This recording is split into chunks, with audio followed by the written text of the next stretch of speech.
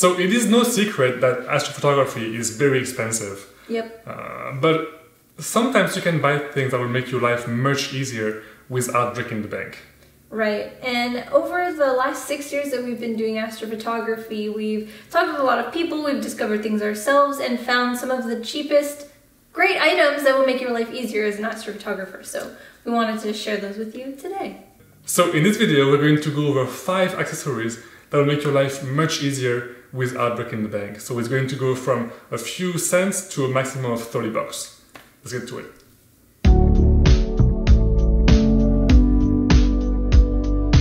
Alright, number 1. Does your telescope look like a spaghetti monster with all the cables? So for us it was the case for about 3 or 4 years until we got those cable management sleeves. So those are very useful because you can have like a bunch of cables in just one sleeve. So you can pretty much turn like 3 or 4 cables into just one cord, which is very great. And not only does it make your scope much cleaner, it also reduces the chances of your cables getting stuck when slowing around, especially when slowing, for example, for meridian flip.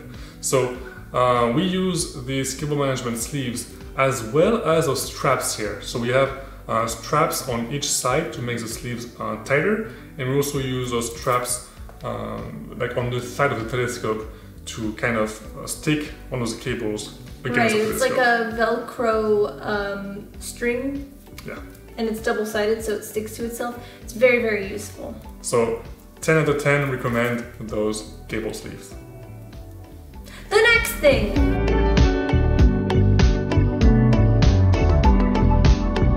Okay, so the next thing is a spacer, which is like very tiny. I don't even know if you can see it. But this is really useful. Actually, you're going to need it to achieve the perfect back focus. So what happens is maybe you put your camera on and you just need that little bit of space, like millimeters of space. So you'll need one of these spacer rings to help you achieve that perfect back focus. However, there are very expensive options. There are metal spacers, which kind of are really expensive. For just one, it's like 15 bucks, and that's kind of outrageous. This, however, is 3D printed and it's plastic, and you can probably get like 15 of these for like 12 bucks, which is like very affordable. And they come in different sizes, so that's what we did. We ordered a pack of, you know, spacer rings of different sizes, and it's probably the best solution for, you know, making sure that everything's good to go. Yeah, it's like a few cents. This is a few cents per ring, whereas a metal ring is like one ring for like 14 bucks, which is insane. And it's ridiculous. So be sure that when you're looking for spacers for your camera, you get the ones that are 3D printed and plastic rather than the metallic ones.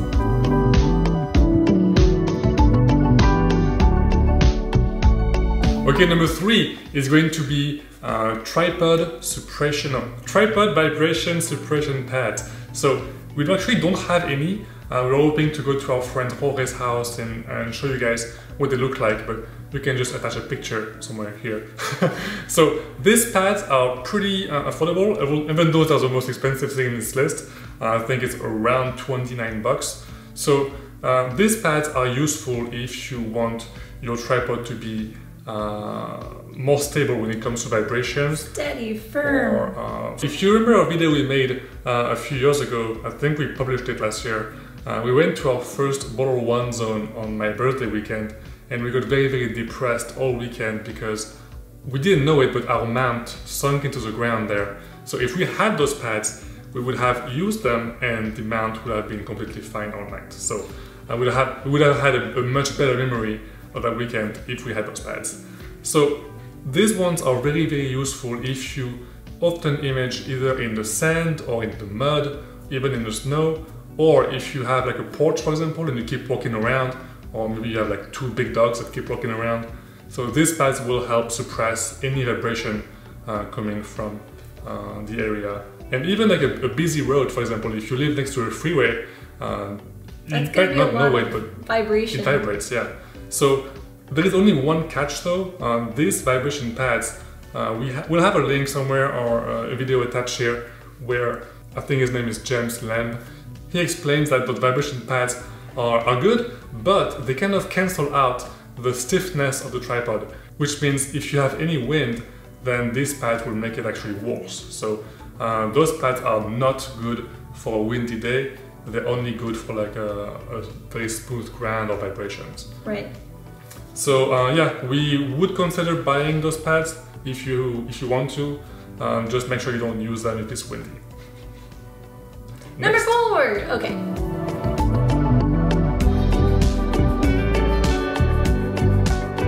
And the fourth thing that we wanted to talk about is a lights panel, which looks like this, or actually it could look like anything really. This happens to be a tracing pad for artists, so if you have one of these, good. But whatever you use, it helps you take flat frames at the end of the night when you're done imaging. And it's very useful, you know, obviously you turn the telescope all the way up, you just set this on top, let it do its thing. This is I think about 23 or 24 bucks. The reason why it's in this video is because most flat panel, like the actual flat panel, are like 500 bucks. Yeah. They attach to your telescope and they're like electronic and stuff, like they automatically flip, flop, whatever, whenever you need them to. But you don't actually need to pay 500 bucks for a flat panel. Nope. Just get a sketcher, whatever it's called. Yeah, just get like this tracing pad. Yeah, it's more than enough. It totally works. It does the job. I think you should only spend that much money, like 500 bucks, on a electronic one if you have like a permanent setup. That's it. If you don't, if you're like us, just buy this thing. Yeah, you know, it travels with us. It's very easy to carry. And light is light. I mean, it's white light. It's just as good as a expensive one. Yeah. So light panel number 4.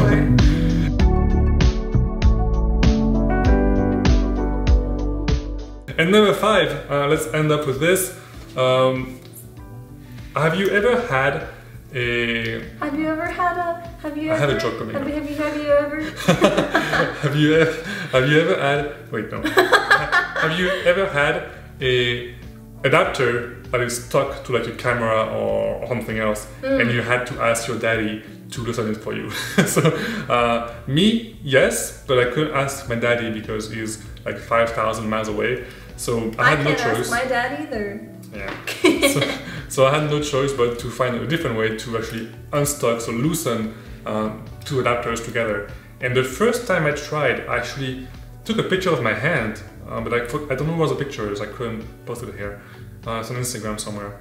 So I took a picture of my hand because I was trying to loosen two adapters together, like two ZW adapters, and my hand my skin was like completely ripped all here. It was very painful. Horrible.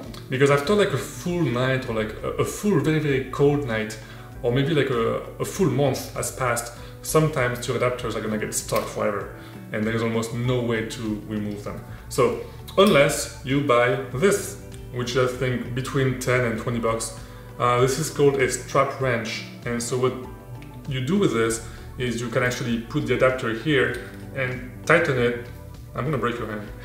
And then you do this, and in just 2 seconds, your adapter will come off. Right, and another thing here with this strap is that it is rubber. Yeah. So if you can't see that, it is made of rubber, so it's gonna hold onto it. It's gonna grab onto it and yank it out. This is mostly used by either like plumbers for like sink, faucets, whatever. Pipes. Yeah, pipes. Also by mechanics for like oil filters, and also by like grandmas for like their jars, you know. Oh yeah. So this is now going to be... So it's a multi-use tool. And it's now going to be used by more astrophotographers for their adapters. Absolutely. Yep. Never have to hurt your hands ever again. So hopefully one of those items we just talked about helps you out in your astrophotography journey, and maybe you'll think about us the next time you use it. So if you guys have any idea for a different cheap accessory, let us know. Maybe we'll do a part 2 if you have enough. And then, yeah, I think it's a pretty interesting video. So yeah, you always want to work smarter, not harder. And we did that for way too many years. So. And we have a text blog post on this subject online, yeah, so check it out. More details. So we'll see you guys next time, and clear skies.